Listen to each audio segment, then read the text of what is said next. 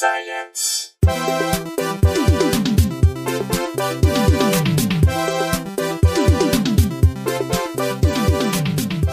Hello, hello. Welcome to Probably Science. This is the voice of Andy Wood. I'm Matt Kirshen. And this is the voice of Jesse Case. How you guys doing? Everyone have a good week? We're all good. Yeah, it's a rainy Los Angeles week. That's what I've heard. Yeah, it's so it's going full rain over there. No one knows how to deal with it, but you know we're getting by. We're coping. Mm-hmm. For anyone who's not been to LA, for the British listeners, it's like Britain when a little bit of snow lands. So I think that happens at least once a year, every year, and just the country panics. Yeah, but the houses they're like made out of sugar. Like it's not really the population's fault. It's that's it true. is in no way designed everything is a prop. We just live behind some painted flats and. But I mean, like every drinking vessel is like sugar glass, and But it takes like an inch of rain to flood the city. Like it wasn't built. It does. Yeah, the city is not built for any kind of rain runoff. It's in a bowl. It's in a giant bowl. Nor is it built to collect any of it. I guess no city really probably collects. Like everyone thinks, oh, the drought must be over, but no, we have to rebuild the snowpack up the hill to rebuild the underground reservoirs to like get everything. Yeah, nothing's collected locally, so all the drenching of LA doesn't help any of the chronic problems. Well, sometimes when you're in LA, you're out of town. You go out of town, and when you come back in town, you have a bunch of mail. And we were discussing that beforehand with our guest, Michael Magid. How you doing? What's up, guys? I was listening to all of this, and there was so much I wanted to add in, but I was like, you know what? I'm sure that they have their own banter they need to do up front before they bring me in. So I was like, I'm gonna wait. Get in there. We should have. So this is a friend of all of ours, a comedian, podcaster, goalkeeper, coach. Ooh, a lot of things. Michael, a big fan also of Matt Kirshen's explanation of what homes are in the United Kingdom too. I like it. Matt, what was it like living in homes that were created at an arts and crafts fair? What is that like? It's to be fair, they're not all created. Some are just like. Some are made out of gingerbread by witches, so it just depends on where you grew up. Okay. Mm-hmm. I was much more, and you know, some are wattle and daub, some are mud, some are straw. You know, it just depends. A lot of people realize that most Black Sabbath songs are about architecture. You know, and I also love the fact that Matt was just explaining basically how sentient pigs live nearby him too. So that's good. I like. Now, I want to know: are the witches like? Is it like a Frank Lloyd Wright thing? They slap their names on it. Are the witches getting their hands dirty? Are they contractors? Are they builders? Are they just architects? It's hard to know. Yeah, whether they make their gingerbread houses from scratch, whether they're actually baking the gingerbread themselves, or whether they are just when someone says like we built our own house, and what it really means is they bought some land and then gave like $200,000 to some builders. Right. Yeah. Like I'm an idea witch. I'm not some witches. Exactly. Well, it would make sense that they would use a hex wrench. All right. Now, before we go any further here, I just want to make sure, I don't want anybody getting any legal trouble here. Are we allowed to use the term witch, or has Marvel copyrighted that IP? Is that trademarked now with Marvel? Is that how that works? I think we can say witch, but we can't assign any color to the witch. Including Scarlet, but any other witch color. I think they have all that IP. Wait, which specific IP? No pun intended. There's a thing called Scarlet Witch in Marvel. Yes. Mm-hmm. Yeah. Oh, Elizabeth is that Olsen. Currently part of? Oh, that's what she's called. Oh my God, I've seen all these movies. Oh boy, this is oh wow, Andy. Yeah, she's in there, buddy. It sounds like you're almost saying Black Widow, but not quite. And I was like, is that like the DC analog to Black Widow or something? Well, you start running out of shit. That's the problem. Yeah, with superheroes. The color and an insect or something. Yeah. Well, it's like the color and a thing. Yeah. Both, Marvel and DC blew the whole wad out of the gate with Superman and Captain Marvel. Like, it's just the everything Oh guy. my God. And then don't get me, like, I'm not a comic guy, but I tried to learn the Shazam thing from Wikipedia, and it's so confusing. The fact that Shazam... Actually, Andy, I'm pretty sure that you're now Shazam because you just said it like that. So I'm pretty sure. But isn't there a thing where DC and Marvel both had Captain Marvels and then both had Shazams or something? Oh, I don't know. Yeah, I think. Yeah, Captain Marvel's a DC character that became Shazam, I think. No, you're absolutely right about that, actually. And I don't know where I learned that lore. But that is actually the case, which is hilarious. It's so weird. I mean, it sounds like the biggest troll job by DC. It's like, we have a character named Captain Marvel. It's like, I don't know about this one. But it's just out of the gate. You did the hero that does everything, basically a god, right? Yeah. So then you have to then they discovered, the flaws are what's interesting. What they can't do, the limitations are interesting. Right. So now it's all the way to, he's just like Ant-Man.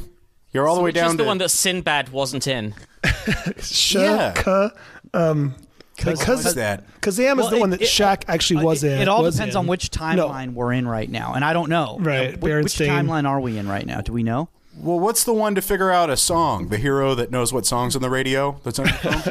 Kazam. Yes. Yes. The word. Oh my God!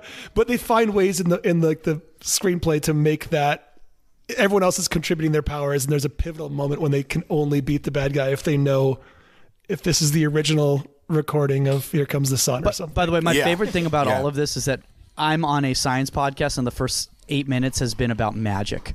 So,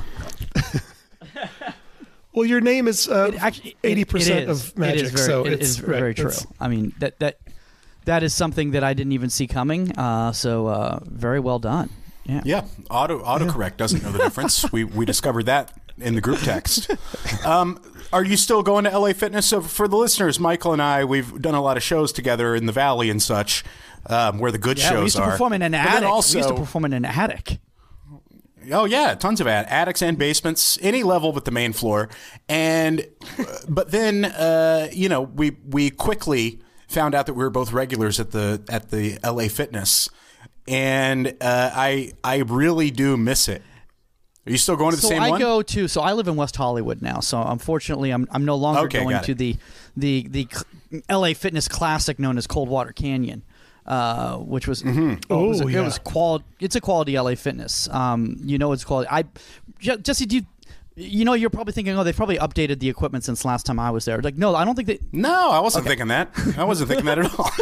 You're thinking, no, you mean that same equipment they bought in 1975? They still have it there? Yep, they sure do. That Nautilus is there. That is exactly what they've been using.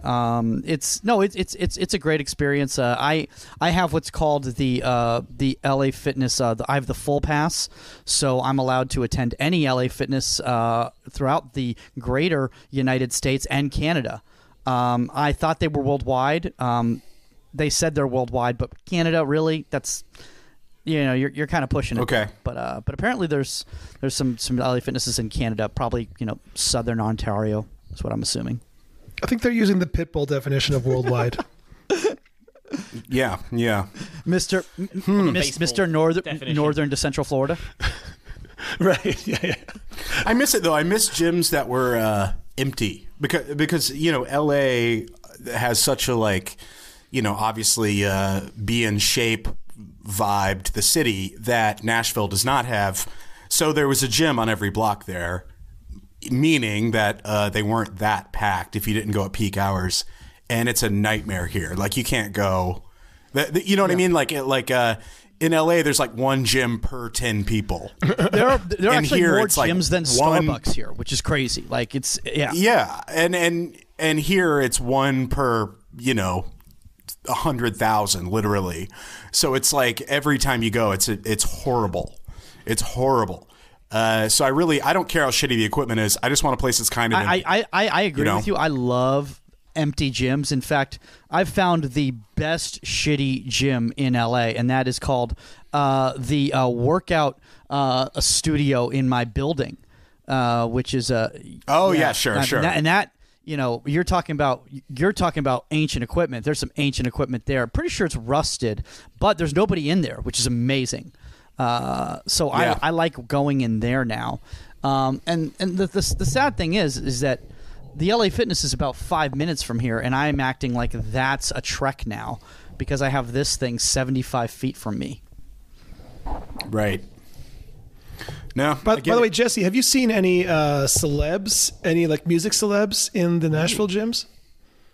No, I mean, I go to Planet Fitness. There's no celebrities ever. Or I mean, but like Nashville style. Like I don't know if there's like a level of like, oh, I know that guy from a band I like, and he's not huge yet, but they got to go somewhere. They got to work out somewhere, right? I don't know. I want to know about the Nashville scene. Are the musicians showing up at the gym? Not my gym. No. Okay. But I live in a. I mean. If I don't know what if you're trying to segue into a story, no, I was like living in Portland. There was like an indie rocker who went to the mom and pop gym in my neighborhood, and that like always excited me because I was like, oh yeah, it's so funny he works out too. Like why wouldn't he? Like yeah, no, I'm not seeing any like the area I live in because there's no gyms here, right? So the part of town that I live in. Tons of indie rocker people live here, and you see them all the time. It's the Alabama Shakes lady, and all they're everywhere. Okay, like you walk out your front door, you're tripping over like an indie rocker.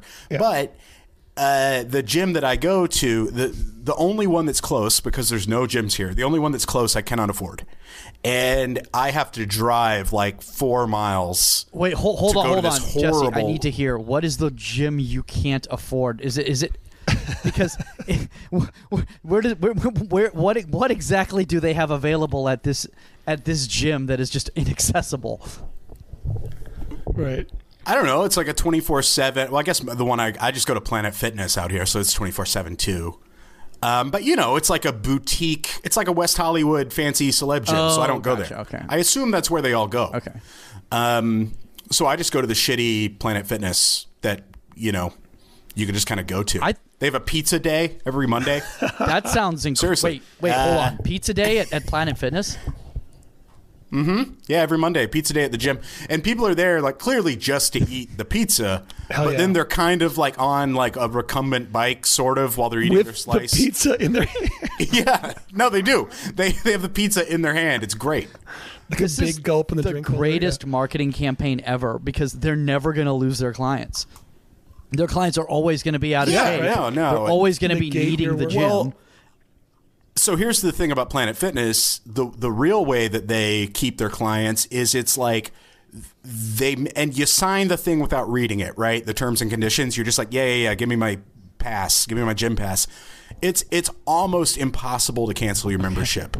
You have to like call a guy 3 times with a riddle, and you have to write a letter. That's true. You have to write a physical letter.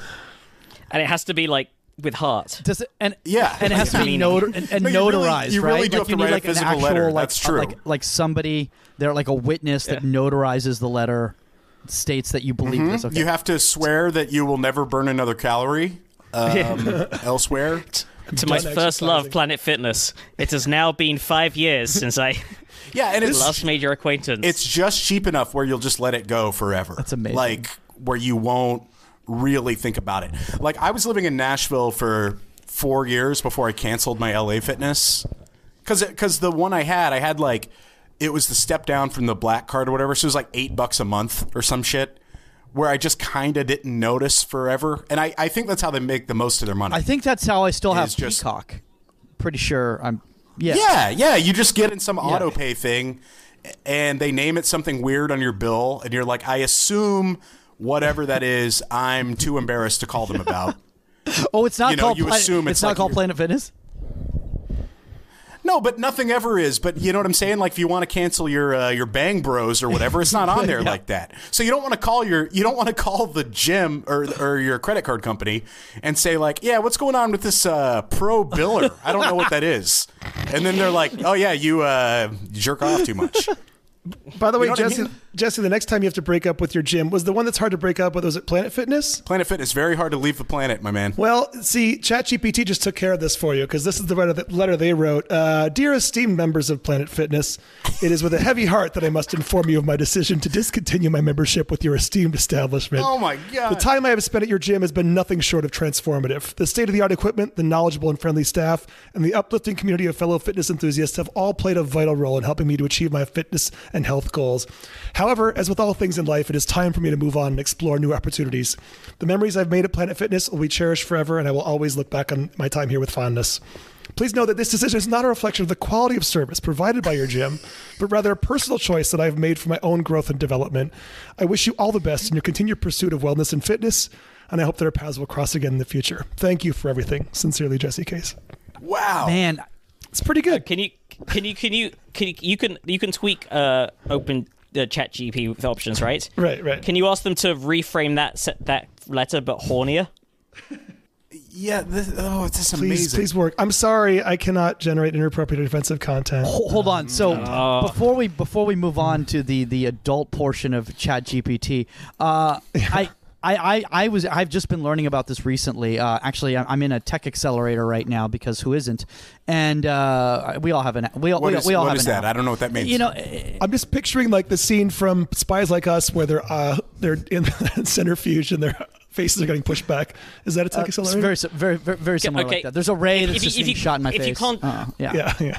If you can't do horny, can you do ask them to write the letter that same letter, but alluding to the fact that you're really leaving the gym because you think some of their weights are haunted. Oh, please. I would love for that letter to really be sent. Please do that. Yeah, how do you quit a haunted gym? Oh my God! Oh, this is incredible. By the way, this is just kind of obviously similar topic, but a little bit of a segue here, because this has been a conversation that I've been having the last few days with people in regards to AI, artificial intelligence. Thoughts on AI in regards to the fact that I've heard a lot of people saying that there's a lot of things that I'd rather just let an AI handle than me have any say in whatsoever. I'm like, ugh. I don't know if I don't want to be. What's an example? What's an example of that? Okay, so yeah, go ahead. What were you about to say? No, I just okay. So an example that here's the biggest example. Obviously, it's a popular one is the autonomous vehicles, and saying I'd rather just not have to deal with that. I'd rather just plug in my GPS and just be able to hang out.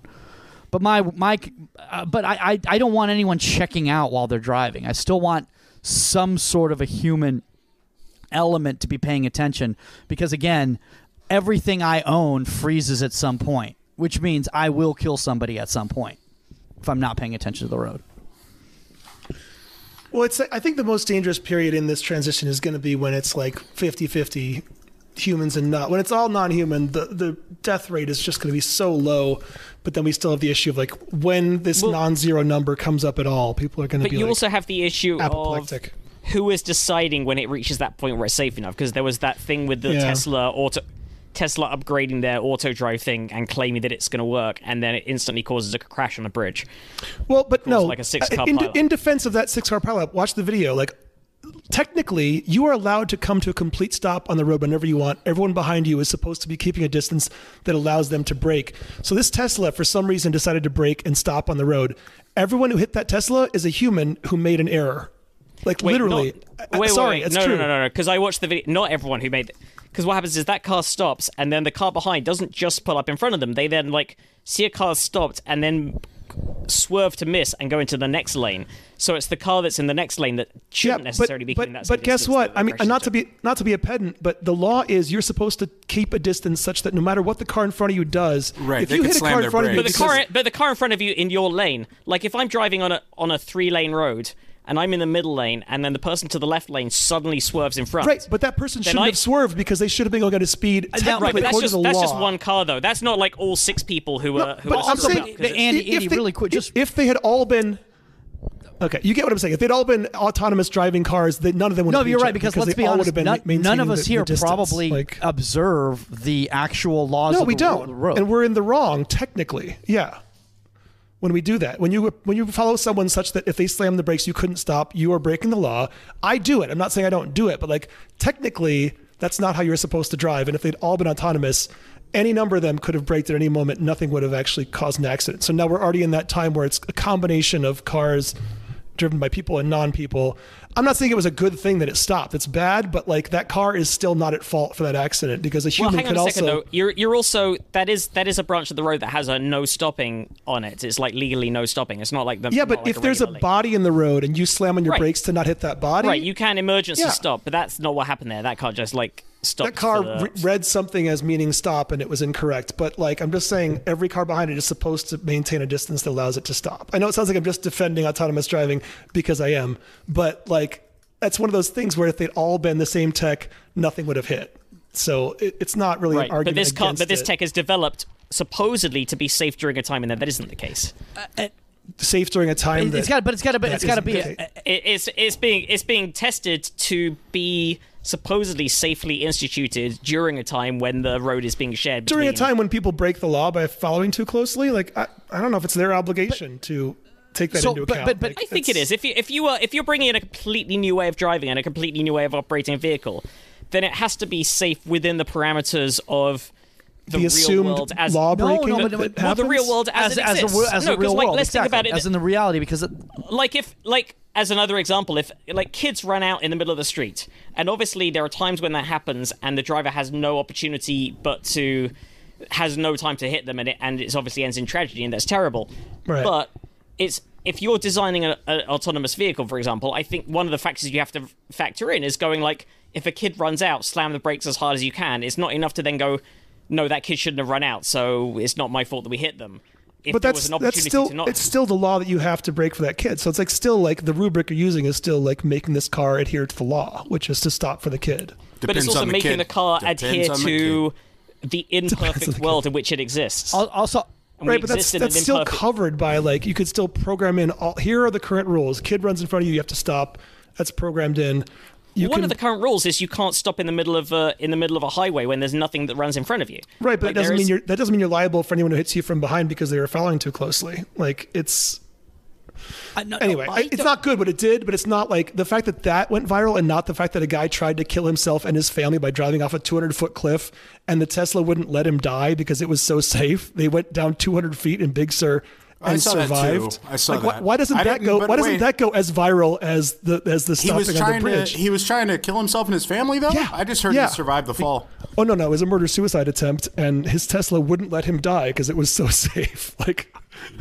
All the airbags cars failed him as well, so the car is like doubly. Yeah, you can't even kill yourself with it properly. You just leave it on in the garage. Takes all day. Wow, so, he was in regular human driving mode. Drove it off a cliff, and the car was so safe he survived. But that doesn't go viral. The bridge stop goes, and I know it's going to sound like I'm holding water or carrying water for Elon. I'm not. I'm just saying like it's just dumb the anecdotes we choose to glom onto and the ones we ignore that are like we are actually moving forward towards a safer future, but it's going to be these anecdotes of the opposite that are going to like hold us back from a time when we could actually be saving lives and living in a better world. Like it's just Andy, but just to add in right here, one of the things I think that you brought up earlier, which actually makes a lot of sense, is that it's got to be an all-in types of scenario because like the thing is it's like you're saying is if right now with all the variables that we have going on when you're on the road, let's say, because there are human drivers, it's going to be very difficult for that autonomous vehicle to be as safe as it would be is if everybody on the road, if 100% of the cars were autonomous,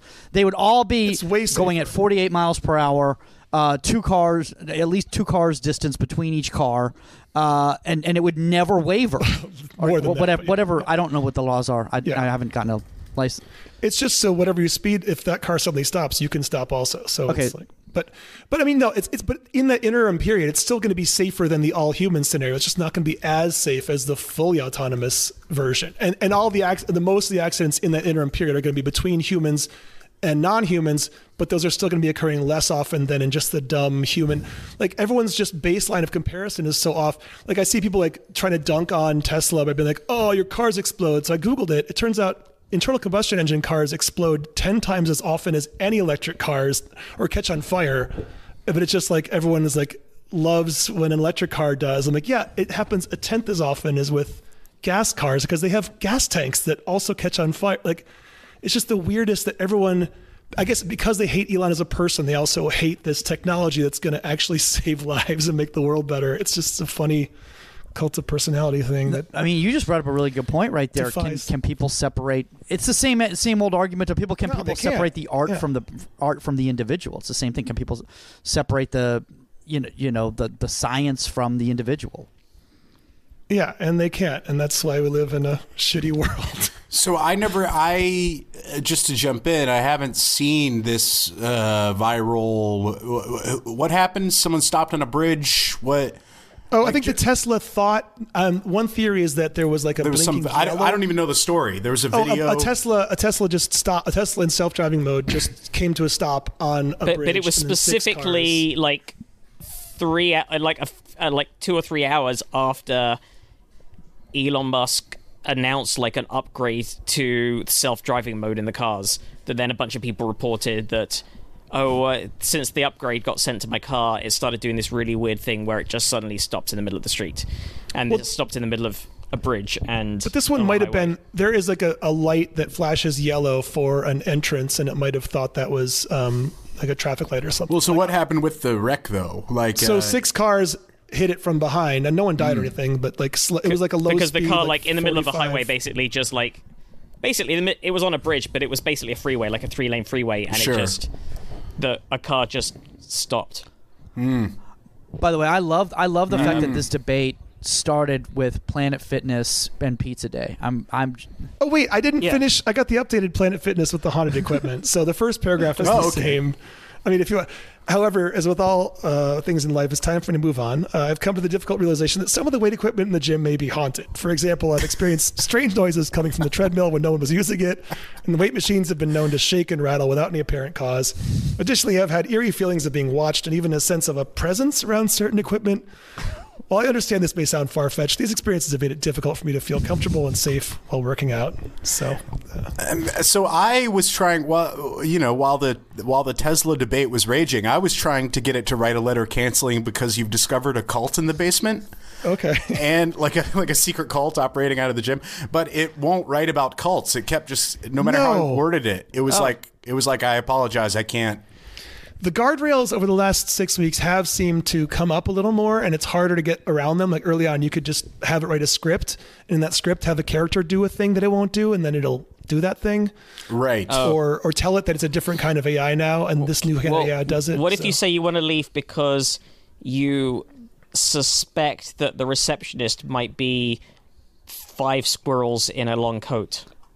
Ooh. While you type that in, Jesse, we should ask Michael, as we do all our guests, what your background in science is, and it doesn't have to be. It could be classes you liked or hated as a kid, or blowing stuff up in the woods with your friends. So my background with science, it depends on what type of science you're talking about. Sports science is probably the one that I have the biggest background in. I started out as a kinesiology major in college, and then I realized that is really hard, and I didn't want to do all the anatomy stuff. So what actually, because I know kinesiology is vaguely to do with how bodies move, and particularly in a kind of sports setting, but what actually is kinesiology? I don't really know it beyond the reference. I mean, so eventually you're pretty much right. It's a study of movement essentially, and it kind of goes from there. The irony about that is that, did you know that you need a kinesiology degree to be a PE teacher? Yeah. Really? I did not know that. You need to have a kinesiology degree to be a PE teacher, which is... I thought all you need is like a whistle and a temper. Well, you need a wispy mustache. Yeah. Yeah, you do. Yeah. It's absolutely fascinating. And a very barely disguised drinking problem. Did you have a lot of PE teachers that had a let's just say a substance abuse problem? I'm pretty sure, yeah. I never had a PE teacher that wasn't a train wreck. Absolute train wreck. And then... and weirdly creepy. You know what I mean? Like, especially in high school. We had one when I was at school whose like party trick was to head a cricket ball like a football. So he'd like get you throw like a cricket ball at him, and he'd header it back to you. But that's like a pool ball, that's right? very hard. That's ceramic or something? That literally fractures your skull, doesn't it? Well, it's not quite that hard, but it's hard. It's like a I think what tree? I can't remember what kind of wood is it. It might be cork, but it's like wood, and it's got what saloon did you go to high school in? Like, this is... No, I love. That's just such a like British dirtbag thing. I love that. Like, then if the kids aren't impressed, he chugs a beer through his butt. Like, it's such a weird thing to do. He could down a yard of ale. Did you go to high school in an '80s film? Like, what exactly? I mean, basically. Yeah, that's what gym teachers are. Gym teachers are like PE teachers are just 80s. That's where they come from. And then every so often they'd have to like teach geography, but still wearing their gym kit. Mm-hmm. Oh, no, completely agree. And I was always amazed. I think most public school PE gyms are just like a money laundering operation, because you go in, the amount of shit you never do that's in there, but it's not for one of the school sports, you know. Oh, there's always what kind of are you talking about, like all that equipment that they buy and they never use? It's just there. Yeah, but it's not like sports equipment for the school teams.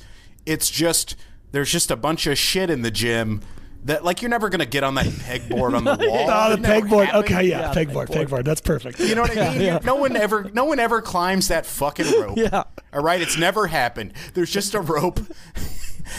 I mean, good God, though. I looked at that pegboard and I coveted it, though. I was like, what was this peg? We didn't have the pegboard, I don't think. I don't remember a pegboard. In the States, we had climbing equipment, teachers, essentially. Yeah. We had some climbing. We had the rope that no one could climb, and they'd always go like, you're like, no, you loop it around your lower leg. That's how they do it in the circus. Okay, that's not going to happen. Wait, you had a PE teacher say to do it like a circus act? Sometimes there's just a giant Did you not have to like get changed into a sparkly leotard and do your and then come out and take a bow and then and he watches to make sure you change okay, and you got to make sure they change correctly. There was definitely some of that. There was definitely some of that at school, like, just making sure you got the mud off you at rugby. Like, really, is that what was going on here? Yeah, these were simpler times, weren't they? Just simpler times. These are. So anyway, sometimes Michael, he'd make us go back to his trailer to hit the showers. Yeah, it was rough.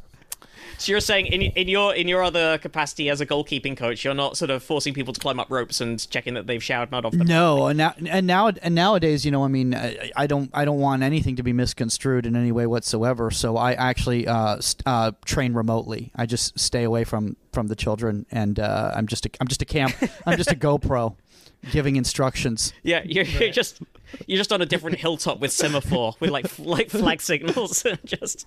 I said, as far as I'm concerned, the kids don't even know what I look like, and it's better that way for everybody. Let's be honest. I'm just a voice of reason. Actually, what's really funny is during the pandemic, a virtual training became a big thing. I'm sure you guys were very familiar with this. A lot of people started doing virtual training, so I started doing virtual goalkeeper training. And parents were like, what does this do? I'm like, it's very simple. It's like all you have to do is just go out to a field with your kids, set up all the equipment. I'll give you the session to run, and then I'll just give information on my microphone, on my Zoom, while you guys are running the session. There's like, it sounds like we're just training our kids. I'm like, yeah, I get it. Look, I guess that's kind of exactly what you're doing. I was like, I could pop through like I was making more money during the pandemic training kids because you could just pop through like 6 to 8. There was no physical stress on your body. It's just me talking to them. Yeah, you're like on your couch with a beer where you're like, jump higher. Just really, really spring off your left foot. Oh, it was even better, though. But because the Wi-Fi would go out and stuff, I'm like, sorry, hold on. Can't hear you guys. How did that you don't want to put too much stress on your body because, none of us are as young as we used to be. Exactly. Right, guys? I see what you're doing, and I respect it. Okay. I do wonder, though, during the pandemic about dominatrixes. And dominatrices. Dominatrices, yes, like a Zoom session. You know what I mean? Because it's a very similar vibe, you'd think, to just like sitting on the couch. Well, it is. Yeah. But it is like that is also a cerebral activity, though. The whole domination thing. That's all a cerebral thing. It's not really a physical thing. Yeah. They add the physical element to it, but it's about the domination from inside, isn't it? You really could probably multitask. I've clearly touched a nerve. I was just doing a little riff, and Michael just hopped on out of the closet. No, he's saying you're correct. He's saying that you could do it that way. You could get a bunch more dominating It's like Wizard of Oz rules, isn't it? You realize that the real domination was inside you alone. Yep.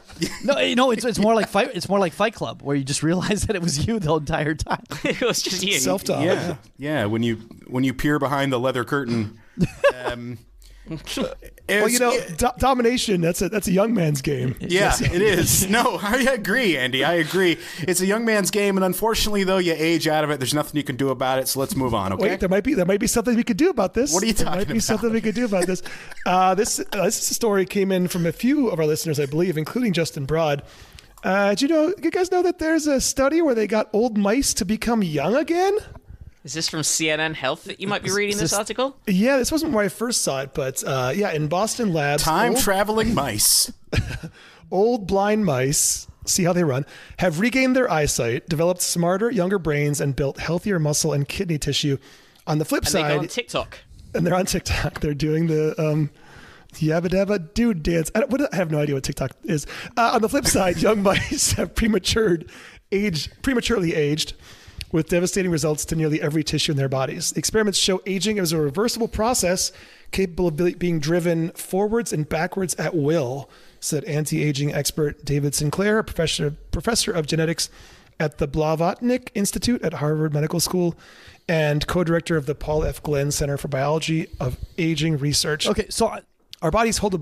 No, I was going to say, I've seen enough dystopian content in my past that I recognize the fact, and I've had this conversation with a lot of people about this, is that yes, this is wonderful, but a small percentage of people will be able to have access to these resources, and the rest of us are just going to actually die quicker because our health is going to continue to deteriorate because they're poisoning our planet. So Wait, are you saying because when this does become available for humans, it will be expensive? Yeah, I mean, but it's not just expensive. It's also about the It's also about a limited amount too, because it's going to be a finite amount. That's why things are expensive, is because there's only so much of it to go around. Well, what if this is just, I mean, I'll get to this in a second, but the theory here is not that this is like a miracle drug so much as that aging is a software, not a hardware thing. And if we can just program our cells, we'll see if this article has the analogies I saw in other ones, which was sort of likening it to your body being like an operating system that's still running Windows 95 and you've got tons of viruses, and if you could just do a fresh install. So I'll just real quick side note tell you guys what I did. So this anti-aging expert, I was like, that's not a fucking thing, right? I was immediately. It was a witch, right? This was a witch. No, this David Sinclair at Harvard. Sure. What I did was I Googled him because I was hoping he would just look like this old fucking mess. It'd be funny to me. But he's not. He looks like an extremely in shape plastic surgery Pete Holmes. It's weird. I'm looking him up right. Oh, he does. You're right. It's amazing. Yeah. And he's 73. No. Do you know how old he is? No. But I was hoping. What if it was just Tom Cruise? What if you just looked up Dr. David Sinclair and it was Tom Cruise? That's the secret. He's 53. He looks 50. Good for 53, yeah. Recent tests show he has a biological age of 42. All right. Okay, fine. Okay. Fine. The egg's on my face. Yeah, I mean, he looks like a fit guy. He could be mid-40s, sure. Yeah, I would believe he's like my age. I mean, I guess that's impressive. I was expecting a little bit more something a little more extreme than this, but right, like he's 80. I mean, this looks like to me like honestly like a guy who's probably in his late 40s, early 50s who just takes care of himself. Like it doesn't look like anything groundbreaking to me. No, I know. Same here. Well, I don't think he's claiming that he's already unlocked this. I think he's a person studying this. Lest we, So Sinclair said, our bodies hold a backup copy of our youth that can be triggered to regenerate. And he's the senior author of a new paper showcasing the work of his lab and international scientists. The combined experiments published for the first time. Oh, go ahead, Matt.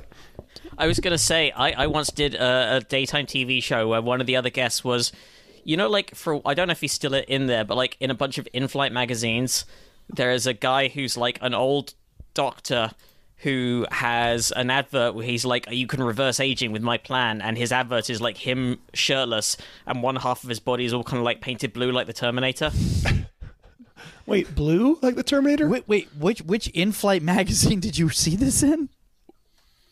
Which Terminator is blue? Like, every but like it looks kind of like robotic. Like, you know, I know what you're talking about, but you know, like every in-flight magazine has like half of the adverts are for some kind of medical procedure or doctor. That's because that's the demographic that's reading the in-flight magazine is an older demographic. Would be my guess. I'm not trying to make a joke here. It's just like I'm being perfectly honest. When you go on the plane, this is the first thing that you reach for. Yeah, and people with a certain amount of disposable income as well, presumably. Because why do they assume that about the news? I mean, I assume they have numbers on that. But like you watch like CNN or MSNBC or whatever, it's like I know everything about catheters now.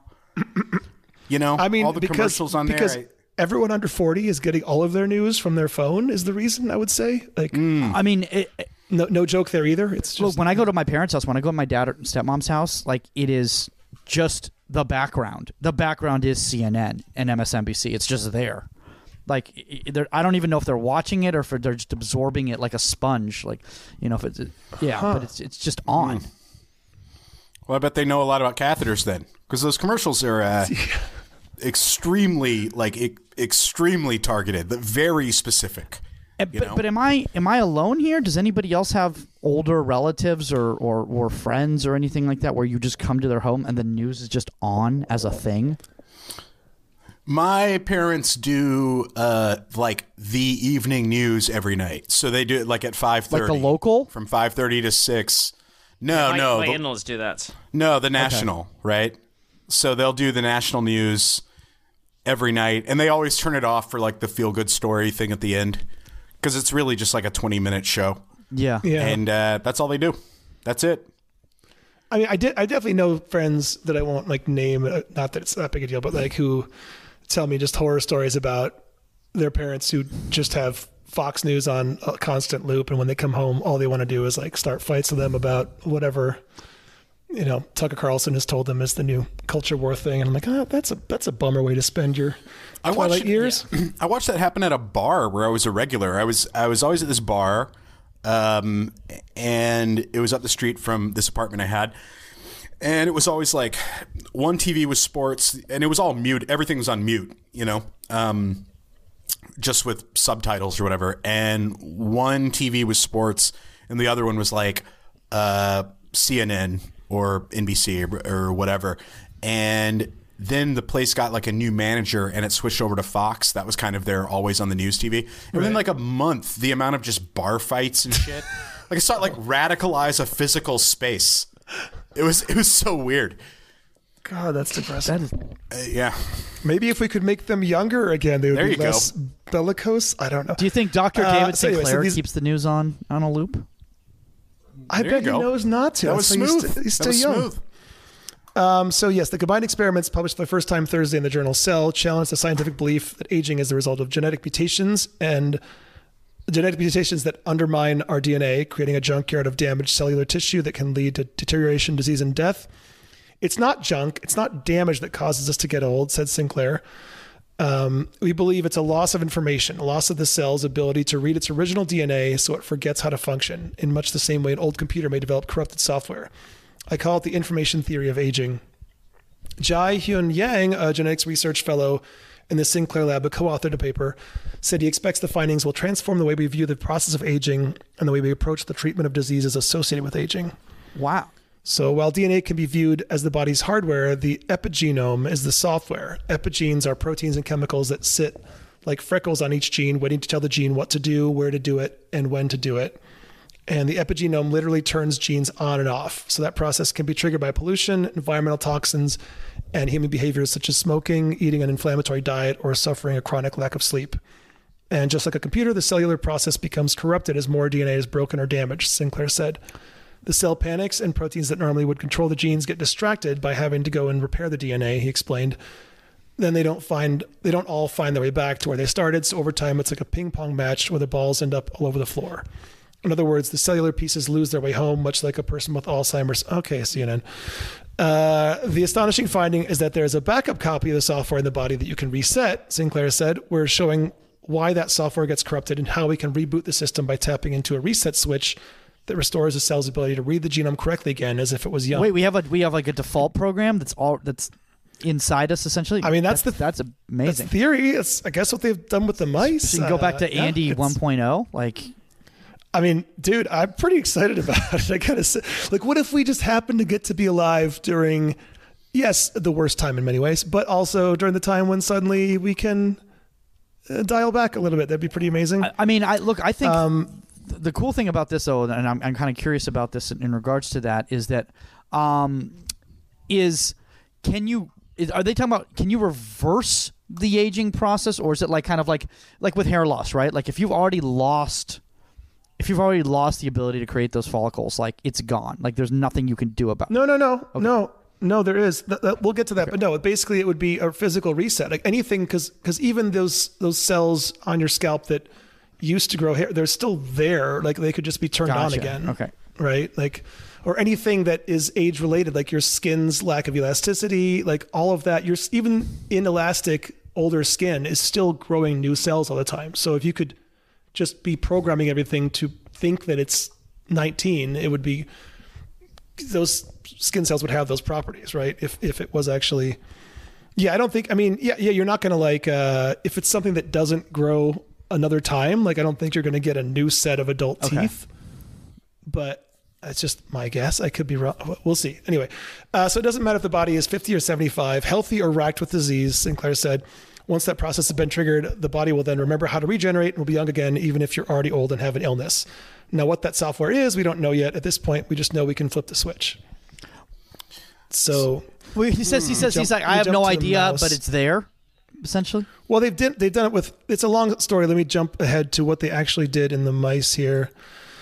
I mean, this sounds like the ramifications are a lot bigger than. It sounds like this is like curing cancer and solving. Oh, there would be no more cancer if you can do this. Yeah. Right. And then we also get into. Have you guys read Albert Brooks's book 2030? No. From like 10 years ago. It's like a future, a sort of a comedy, but just like a what if all these things happen in the next 20 years, and the major event is someone cures cancer. And it just destroys the world and causes this war between the young and the old, because the old don't die, so they're just a burden on the economy, and the young have no place in the workforce. So they're like militias of young people rising up against the old who they're mad at for not dying anymore. It's pretty bleak, but I'm like, if suddenly aging was reversible, we would suddenly have a host of social problems we can't even wrap our heads around. I would still be all for it. We would just never not have a boomer president. Yeah, it'd just be forever. But that boomer president would look like Andrew Garfield. It would, but I mean, for like 10 more election cycles, it would just be like fuck. But the concept of your chronological age wouldn't even mean anything if you can't judge someone physically from it. You could even hide it. By the way, Kirshen just sent the Cenogenics. Is that what it is, Matt?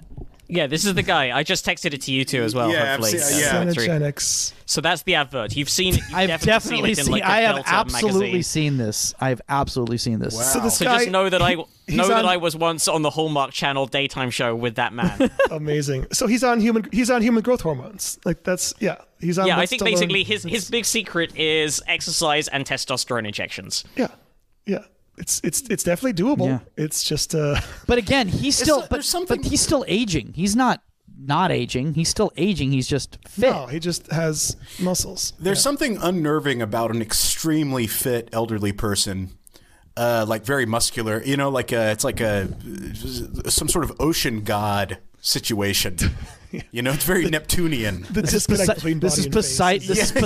Poseidon, Lord of the Sea, right here. Yeah, it's something. He needs like a trident and a beard. There's just something. There's something very weird to me. Not that in your life you should. It's not like anyone makes that conscious decision. Like I'm gonna be old now. I'm gonna let it go to shit. So I mean, good on him, I guess. I don't know.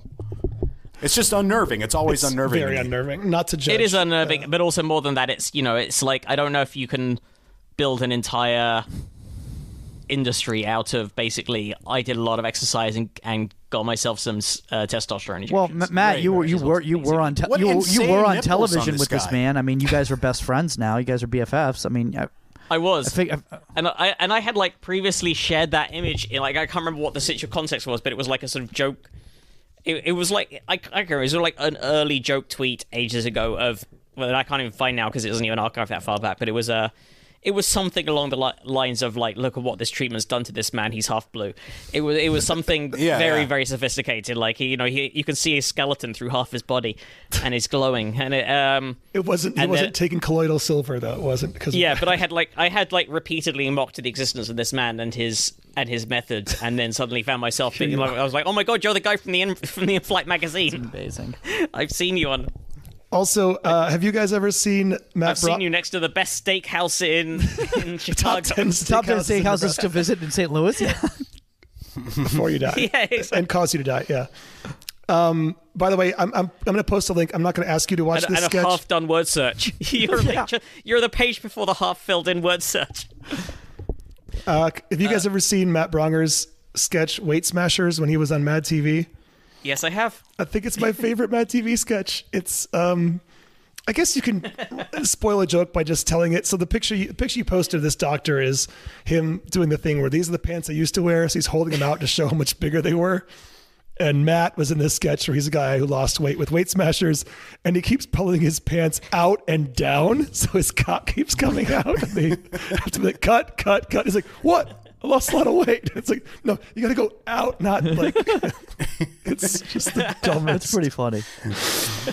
It's really good. Oh my god, that's pretty stupid. That's funny. Anyway, get back on track. So let's talk about the mice for a second because this is interesting what they did. Yeah. So to test this theory, Sinclair began trying to fast forward aging in mice without causing mutations or cancer.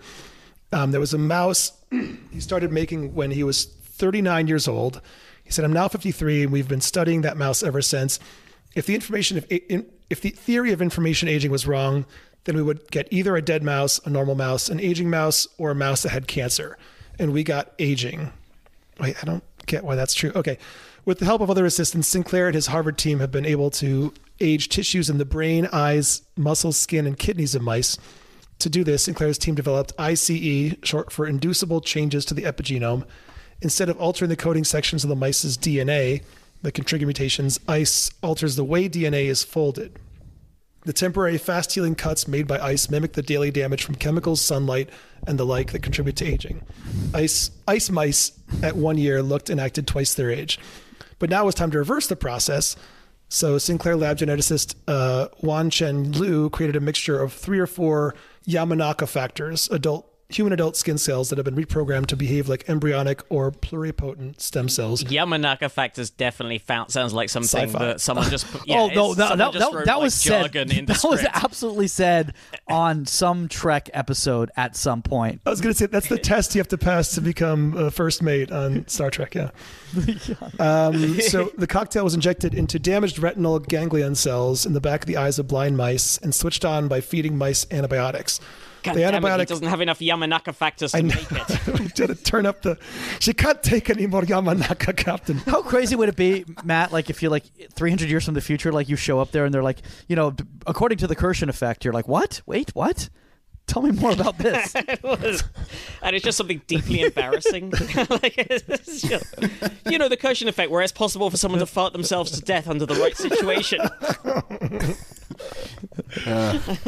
So they gave him this antibiotic, which is just a tool. They said it could be any chemical, really, just a way to be sure that the 3 genes are switched on. Normally, they're only on in very young developing embryos and then turn off as we age. So these mice regained most of their eyesight.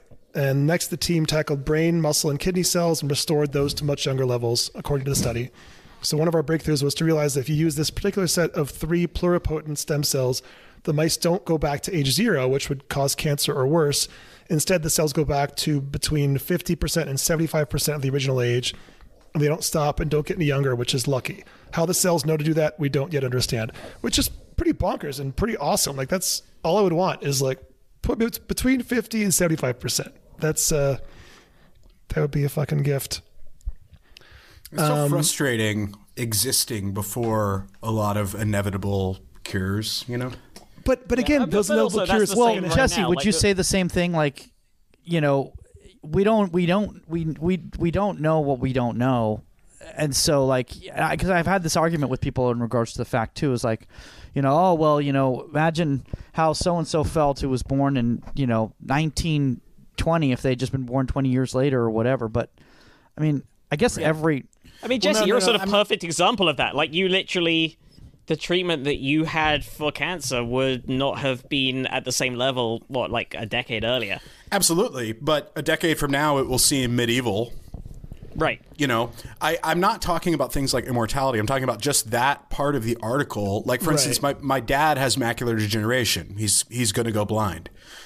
Just reversing that, that doesn't lead to overpopulation. It's just just fucking stop macular degeneration. Yeah. You know what I mean? It sucks. Right. Well, so are you saying there is specifically? Are you guys saying though, really quickly though, that and obviously it is opening that Pandora's box in regards to the de-aging processes, if the immortality conundrum, in regards to a strain on our resources. But if nobody can die, what do we do? You know, do we? Well, not even Logan's Run. Logan's Run. We get Logan's Run. We've seen this. We know we do. Yeah. Well, not even immortality. Like, you start getting into really weird, like the Black Plague. You know, bubonic plague is treatable now with like doxycycline. Like, it's like comically easy to treat. But I mean, that wasn't around, and it killed like half of Europe. And where we'd be right now if that never happened is like the world may be over if half of Europe didn't die. Then I don't know, because of how much faster population would because of like logarithmic population increase. I mean, except we also don't know, like, the population bomb thing, as Matt and I know from that. I guess the population crisis might not be as crisis-y as some people have said it is, but sure. I mean, I just it's all, for me, it's all just very like armchair 7th grade stoner speculation. Right. You know, this is not based on any facts. I think overpopulation is less of a concern as a population density is a concern, because the thing is that if you have a strain on resources because so many people are living in a small amount of space, that's more concerning than the amount of people on the planet. Maybe, but yeah, Matt, go ahead and say what Matt recommended the best. Yeah. Andy and I both, a little podcast recommendation mid-episode, unsolicited, but we're both enjoying the new podcast, If Books Could Kill, which is basically every episode is about one of those. They frame it as like those airport bestsellers. Right. But you know, like the ones that are on the front table at the airport that are always like some sort of semi-dodgy pop science or pop philosophy or something like that they do a whole episode on Freakonomics, and there's one on what was the book called, because it was huge in the 70s, wasn't it? The Population Bomb. Was it called The Population Bomb? I think, yeah. The episode that just dropped is about The Secret, but they're fun hosts, and it's a good show. And the population thing, that's in the news again because that same expert is now being cited. He's just super alarmist about population stuff, and when you dig into it, it's just one of those things that's not as commonsensical as you might think. And also, like, his version, it's weird. Well, it's not that weird because it very much, this has happened many times in various guises all over the world, but it's that classic story of someone who starts off approaching an issue from a ostensibly leftist position and very, very quickly ends up with eugenics and enslaving people. Like, it's just like, and what we need to do is sterilize everyone on this continent. Well, I guess like the concept of overpopulation very much depends on what sort of world you want. Like, here's how do I word it? Like, I don't think we're approaching some thing where the human population will be our demise. I don't think we're approaching some magic point there where, there's not enough resources, we can't do this, we can no longer survive as a species. But like, I think like deforestation sucks, you know, and right all these species going extinct. And that's the thing, like sucks. That book, even they talk about it on the show, is that book has elements of that is correct and accurate, and then but then the conclusions he draws from and the solutions he proposes, and also some of the things that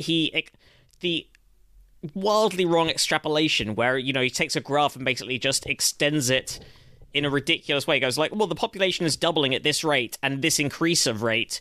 And if it carries on like that for another 150 years, there'll be 200 billion people on the planet, and metal will melt from the heat that they're giving off. And you're like, well, if that doesn't, you've completely ignored many things. The time that thermodynamics, you've ignored. Right. You've ignored the idea that people. When people don't have a square foot of their own to move around in, maybe they won't be able to procreate at the same level. Right. No, because they'll actually their bodies will have to be inside of other bodies just to survive. Right, just so they and then it's all sex. And then it explodes again.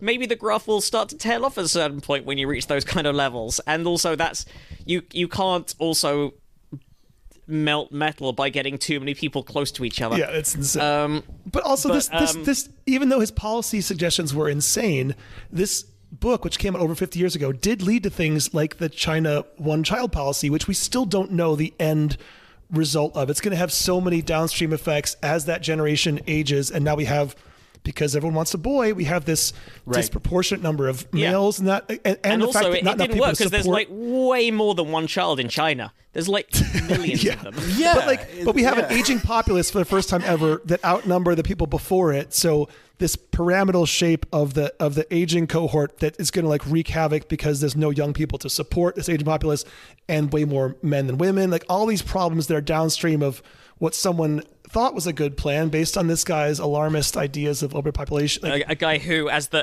podcast explains, was a butterfly researcher who was just giving this science a crack. Oh, just giving it a go. Well, no, I mean, so my thing about it is I don't think that we're approaching overpopulation for humanity's sake, but I think we're vastly overpopulated for, say, the giraffes. You know what I mean? So I don't know. Wait, what do you mean? I just mean, like, in order to have enough clear land for enough grain, for enough food to continue supporting our population at 8 billion now, just a lot of stuff's going to go extinct and it's going to suck. It's a bummer. Although like, I don't think we will perish. Yeah. And right now we have plenty of, like, as the book or the podcast about the book says, like, there hasn't been a famine yet. That's because globally there's a lack of food. It's all resource allocation. We have the resources right now to feed everyone on the planet. No, totally. It's fine. Yeah. Totally. Yeah. It's much more sort of political effects and and localized issues. Yeah. So I think we got time to fit in one more story. Oh, Matt, shifting off the famine talk pretty quick. Why? What's going on there? What's going on, Matt? I've been trying to link to this for a while because you were talking about macular degeneration and I think this sort of fits thematically in there. I was making a potato famine joke, and I'm sorry. This does. I didn't get it either. Okay. Yeah, well, like we've explained this before on the show that when Britain was doing that to Ireland, like most of my family were in Russia still going, maybe they'll learn to like Jews, and they and they didn't. So we got an article suggestion that says might be a good one to bring Brooks back on for briefly. He used to slice retinas and all. We have not got sorted out up eyeballs. Brooks, but he certainly did. And this email was signed. I don't know if this is a real. It was signed. Take care, dudes. Ted Theo Logan. So Esquire. Yeah. So that's a pretty exciting person to be writing in. But this is all about eyes and macular degeneration and how some lab-grown retinal eyes make successful connections and open the door for clinical trials to treat blindness. This is reported on the website of the University of Wisconsin, which Wisconsin-Madison, to give it its full name.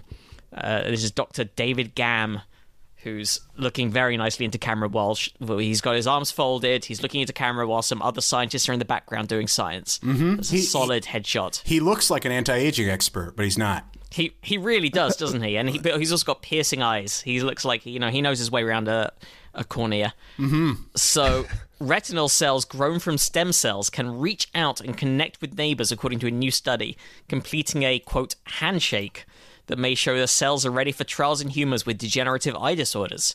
So, maybe some hope for your dad here.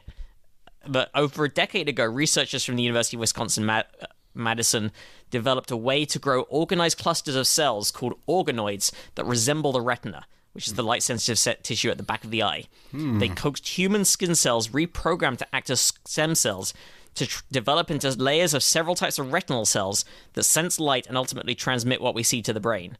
So David Gamm says, we wanted to use the cells from these organoids as replacement parts for the same types of cells that have been lost in the course of retinal diseases. But after being grown in a laboratory dish for months as compact clusters, the question remained, will the cells behave appropriately after we tease them apart? Because that's the key to introducing them into a patient's eye. So we've all had this before, where we've introduced some cells into a patient's eye, and they've just, they've embarrassed us. Sure. Yeah. You bring them to an eye thinking, that you're vouching for them, basically, when you bring them along. And then they get all drunk, they say some things to the hostess. Clog the toilet. Yeah, it's it's just a whole thing. It's a whole thing. It's just a bit shameful. So during 2022, Gamm and UW-Madison collaborators published studies showing that dish-grown retinal cells called photoreceptors respond like those in a healthy retina to different wavelengths and intensities of light, and that once they're separated from adjacent cells in their organoids, they can reach out towards new neighbors with characteristic biological cords called axons. Okay. And he says, the last piece of the puzzle was to see if these cords had the ability to plug into or shake hands with other retinal cell types in order to communicate. And this has been published, by the way, in the Proceedings of National Academy of Sciences. So check that out. Get right in there. Yeah. So these cells in the retina and brain communicate across synapses, which are tiny gaps in the tips of the cords, to confirm that the lab-grown retinal cells have the capacity to replace disease cells and carry sensory information like healthy ones. They needed to show that they could make synapses. So co-author Jinyu Zhao, who's a Madison professor of neuroscience, who worked with the Gamm's lab cells to help study their ability to form synaptic connections. They did this using a modified rabies virus to identify pairs of cells that could form the means to communicate with each other. Huh. What? Mayhem. Are you bringing rabies into this now? The research team, which also includes grad students and co-first authors Alison Ludwig and Stephen Merrill, broke apart the retinal organoids into individual cells, gave them a week to extend their axons, or they're out of here. Yeah. Yeah. You got 1 week. This is your last warning. We've been through this, Kachansky.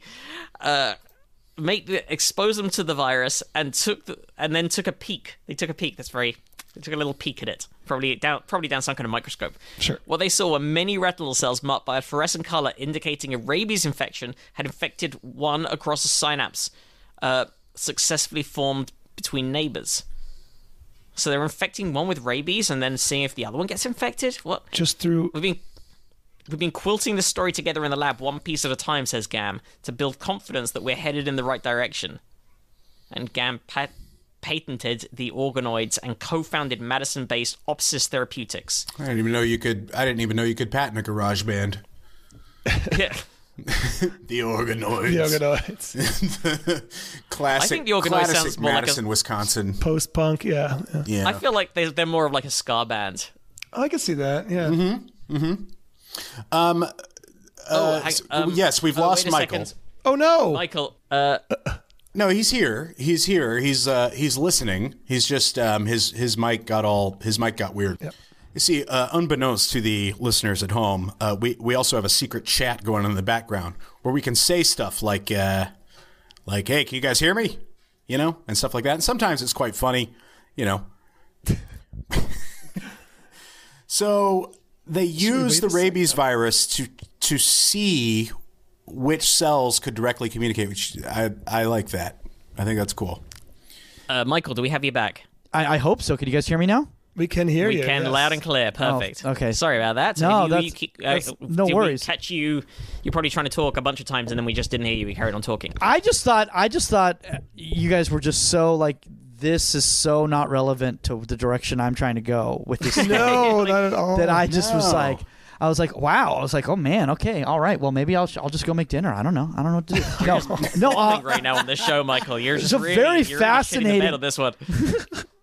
No, honestly, I don't know what happened. Honestly, I think like I just touched. So here's my problem with the MacBook Air. Pro, MacBook Pro Air is that obviously it doesn't have the direct USB connection, so you have to have the USB adapters to plug anything in, and those things can periodically fall out, which is not fun. I can send you a link to. I found a direct cable that I'm now using that plugs in. No way. That goes to. I don't have to use the adapter anymore. I'm going to send you that link. Yes, that would be very, very useful. Because it actually happened to me in Philadelphia. I was doing a live stream live, and as you do, and that happened. Somebody just kind of walked by and slightly touched it. They didn't touch it. They nudged it. It fell out, and the whole stream went dead, which kind of sucks. Then you have to start all over again. Yeah. I kind of don't want to ever upgrade my laptop because now I have the 2015 that's like it's straddling these worlds because it still has HDMI, SD card, and regular USB. Yeah, me too. I also I have software that just the more the actual OS itself updates, like the software won't work. Oh yeah, I've lost programs when that happened. I lost a bunch of stuff when I upgraded. And I've got some quite expensive stuff that I don't want to lose because the companies have gone under or whatever, and it's just that's it. It's over. You know what's not over though is people who've maybe got macular degeneration and might be able to get their sight back thanks to this. Look at that segue. I was thinking this was going to be an editing nightmare, so I apologize. Oh, no, it'll be easy. Okay. I'm going to leave all this in. That's how I edit it. Yeah, that's right. That's right. We leave everything in. So after they confirmed the presence of synaptic connections, the researchers analyzed the cells involved and found that the most common types of retina cells forming synapses were photoreceptors, rods and cones, which are lost in diseases like retinitis pigmentosa and age-related macular degeneration, as well as in certain eye injuries. So that's what your dad's dealing with, right? It is, yeah. Your rods and cones get all fucked up there. Yeah. Is he a bit avid listener to the organoids as well? Loves the organoids, loves the organelles, loves just the organs. Okay. Yeah. So the next most common cell type, retinal ganglion cells, are degenerate in optic nerve disorders like glaucoma. So, yeah, coming out of Wisconsin. Yeah. They're not just good for dairy products. They're also good for your rods and your cones. Rods your and ability cones. to see. Yeah. Madison's a cool town. Still never been there. I haven't been to Madison either. That's where isn't that where that's where Skyline is, right? Skyline? I believe so. Yeah. I've never worked it. Yeah. Oh wait, no. I think Skyline is the one up like north of Green Bay, like Appleton. Yeah. Appleton. There it is. Sorry to everyone at Skyline. Sorry to everybody at Skyline there. No. Appleton's but there's another cool club too. in Madison I've heard, which I have not been to. Maybe is it called something on Main? Comedy on Main? I don't know. Yeah. I believe Horny so. on Main? Is it called Horny on Main? Is that possible? It's called Organelles on Main is actually what it's called. It's Comedy on State. Comedy on State, yeah. On account of it's on State Street. Comedy on State, Horny on Main. That's the Yes, exactly. Yeah. Michael. Yes. Where can we're going to finish the main episode and do an extra bonus story for the Patreon patrons, but where can our listeners find you and your podcasts and everything you do? Your listeners, my listeners, everybody's listeners can find me on all the platforms that are currently owned by all the monopolies. So you can find Inside the 18. It's a soccer podcast or football podcast, if you'd like to say, on all the different platforms. You can we also live stream on YouTube, Facebook, Twitch. And then I also have a new social media network that I'm a co-founder in for niche communities. The first one we launched is a goalkeeping community, and that is not for people that are looking to keep their goals in life. It is for the football goalkeeper. So that is that. If you do have some goals that you want to keep in life and you want to engage on the forum, feel free. Some people might be very confused, but hey, you might get some valuable information too. So do those, and also you're a co-host. That's one of the things. One of the last episode of the year, we were talking about things we enjoyed and media that we enjoyed and shows we particularly enjoyed. But one of the things I left off was that Holly and I both got season tickets for Angel City FC, which is the new LA women's football team. And one of the best things we did last year. And one of your the co-host of one of your shows is an owner of she's an owner. She's a World Cup winner. She's a gold medalist. Damn. She's a broadcaster for CBS Paramount. I don't know why she's there either with me, but I think it's because I bought this H6 microphone, and she's like, you know what, this looks pretty professional. I'll handle this. I can do this. that thing's never going to get bumped. To be quite honest, she was a guest during right before the pandemic hit. Then the pandemic hit, and she had nothing else to do, so just kept coming on every week, and then it just became a thing. So nice. Yeah, it's opened up a lot of doors for me. I'll tell you that. Yeah, that's great. Yeah. So get on those. You can find us. probablyscience.com is the website. That's where we post all the show notes and the episodes, and also our links to the Patreon and PayPal donation pages. Thank you very much, everyone who helps keep the show go that way, and also who helps spread the word and tell people about us. That's bad grammar, but we've been doing this for long enough, and if you're still listening to the show, you'll that's not even in the top 50 least professional things we've done. Yeah, I think so. You can also find us on Twitter at Probably Science, individually at Andy T. Wood, at Jesse Case, and at Matt Kirshen. probablyscience@gmail.com is the email address for any questions, comments, clarifications, and stories you would like us to cover. And Michael, again, thank you so much for joining us. And listeners, thank you so much for tuning in. And we will see you next time. Bye-bye.